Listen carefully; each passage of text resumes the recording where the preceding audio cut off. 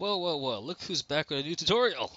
This time I have a tutorial on ripping sprites from CPS1, CPS2, and Neo Geo games. Now, this does not work with all games, unfortunately, because the emulator only supports certain ones. Now, the emulator I'm going to use for this video is Kawaks, or WinKawaks. You can get it on the official website, cps2shock.emu-france.info. This is what it looks like, and you will see here on the What's New release then coax 1.63. That's the latest one. There are other websites like this one, wincoax.org, which you can also get the latest version.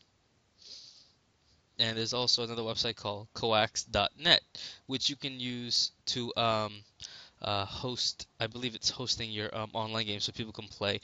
I also think you could download them here. I'm not sure. Um, let's see, is there a download button? There is, but I guess you have to register. I've never actually used this site, but it's a good reference for certain genres. Like you could just search up shooting games, and it'll give you like a bunch of shooting games and stuff. In this case, it just shows a bunch of Metal Slug 5 hacks. And if you download WinKawaks from this website, you will get emulator version 1.61. This is a older version, obviously. A lot of people prefer 1.58 compared to the latest one, and I have a 1.46 version which I use. So it's really what you feel like. So this is the 1.46. When I load games, you can see I have 149 games loaded. It actually have a lot more. It's not showing, but for this tutorial, I'm going to use the latest one, and that is WinKawaks 1.63 right here. So I'm going to go to File. I'm going to load up my game. See, I'm missing a lot of games. Let's see. So I don't want to do the typical Street Fighter. I mean, everyone does Street Fighter stuff, right? Why do that? The Alien vs Predator, no. Armored Warriors, no. What is that? No. Darkstalkers, Dungeons and Dragons.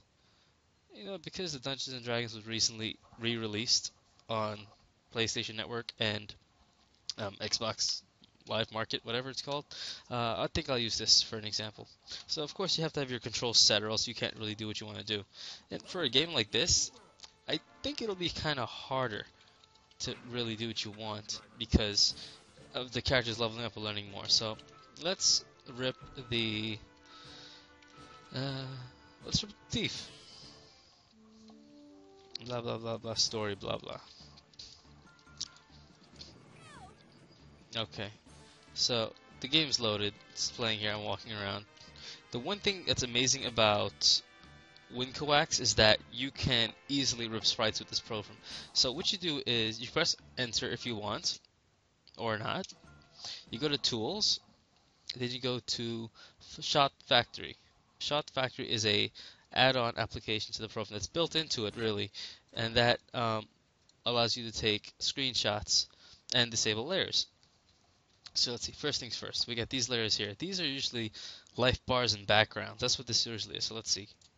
See, took off the life bar and the other display bar. You can see already Capcom got lazy with finishing this. Take off the next one, the background. And the next one, the other part of the background. And these things here, these are active objects, as in they move and stuff. So, see, with this I can control the background, just remove the background. Now, say I want to keep a background behind here, right? I can, this is a bad example here because this is all black. It's really hard when it's all black. But let's see, maybe, I think I could change it. There should be an option here to change it. Brightness, oh, set background color, see? Set background color, pink. Now it's all pink and I can see her. So go back to tools, go to Shot Factory. Now here you would disable the layers and I prefer to have the blink selected on so I can see what I'm selecting. I would just like click and drag and select all of these things to see which is which. So these last three, her legs, so I'm going to deactivate selection. Then I'm going to go up from here and you'll see as I go, they become unselected. I mean, they start blinking because I'm taking out those things. Oh, took out her leg. Delete that leg. Starting from this end. her shadow, the money.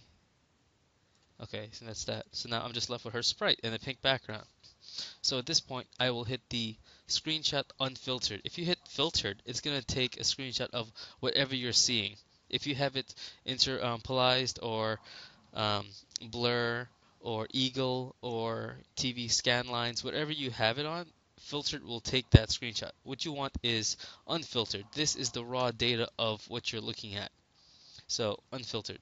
Then next frame. The frame still stays the same as you can see. Then we go next frame again, next frame, next frame, next frame. And she does not, okay, she moved, so unfiltered, next frames again, unfiltered, next frames, and she's just disappearing down pieces. So now we'll just activate pieces and deactivate pieces. Oh, it's a weapon behind her. Okay, and we'll, take off this extra crap that we don't need.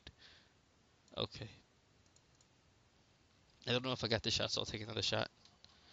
Okay, and she's breathing there, so we need her breathing. Don't need, don't need, don't need. Need. Okay. Need. It's her foot. Hand. Much needed. Other part of her hand. Okay, not needed. Screenshot again. Next. You just basically go over like that. And for movement and stuff, you would have to catch them like this. It's hard to catch movement. That's why you have to wait for like a cutscene in this type of game for that kind of thing. Or if you want, you can actually record your input and then have it play it back, and then you take screenshots from that. It works the same way. Basically, that's what you do, and all the screenshots are saved in the S shots folder, so you can load that up. Oh, sorry, not S shots. It's all saved in the captures folder. And if as I play through these, you will see her slightly moving as she did before. See? Almost like she's breathing, but she's really not. And she's perfectly aligned here, but it doesn't really matter. But see, now you have your sprites. Now, the nice thing to do would be to put them in a sprite sheet if you're ripping for sprite sheet purposes. Easiest way would be take one of the images, cut, paste, paste. Take the background color, spread it all around, spread the love. Now, the easiest way to do this is to draw a line. Shapes, okay, shapes, line, size, single, color, blue. Okay, so I'm going to draw a line. It's a 1 pixel line, so it can't go wrong. Then take that second image, activate transparency selection, and there we go, second image. Third image. Oh. Fourth image. The fifth image. Now, of course, you will have a lot more sprites than what I have here, but the point is that you get the basic idea of how to do this.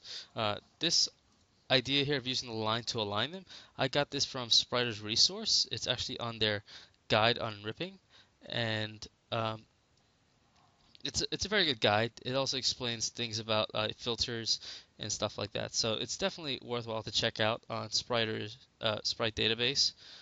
Sprites resource is also a good site. Both are updated regularly, and I recommend them both. So you can see this is how you make it look nice. If you have like a whole bunch of sprites, you just align them all by a single line at their foot bottom. And then if you're ready to release it or for whatever purpose, you just take off the line. And now when you display it, it looks real nice. I would never personally rip from this game. It has too much animation. That's just how I feel about it. But yeah, that's all it is. It's a simple guide. Thanks for watching. I hope this helped a lot of guys who've asked questions about ripping sprites. Toaster, this one's for you, buddy.